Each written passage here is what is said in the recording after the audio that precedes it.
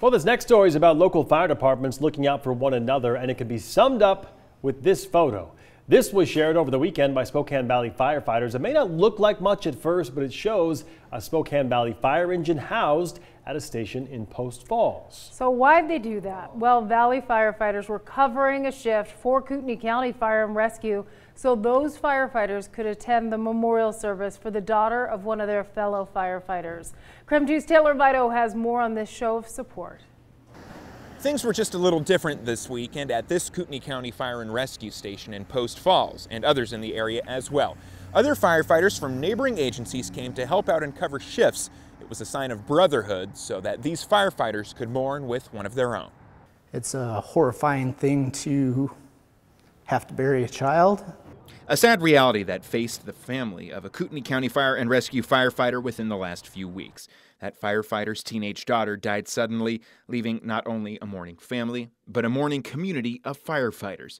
To show support, everyone in KCFR wanted to attend her memorial service last weekend, but what would that mean for the crews who were scheduled to work? Under it all, you know, there's a true family feel to what we do. And support was just a few neighboring agencies away.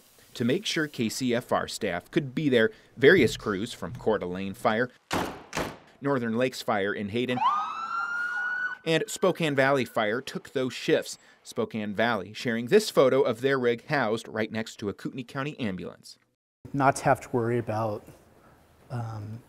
making sure that their citizens are still covered so that they could go and show support to their brother Kelly. It's pretty huge for us. KCFR's Firefighters Union stated online that they can't say thank you enough for the move. Their area stayed safe thanks to extra help, a gesture that certainly goes both ways. There's no doubt in our mind that, you know, if we needed assistance in any way, that you know, the other departments around here would jump right in. In North Idaho, Taylor Vito, KREM 2 News.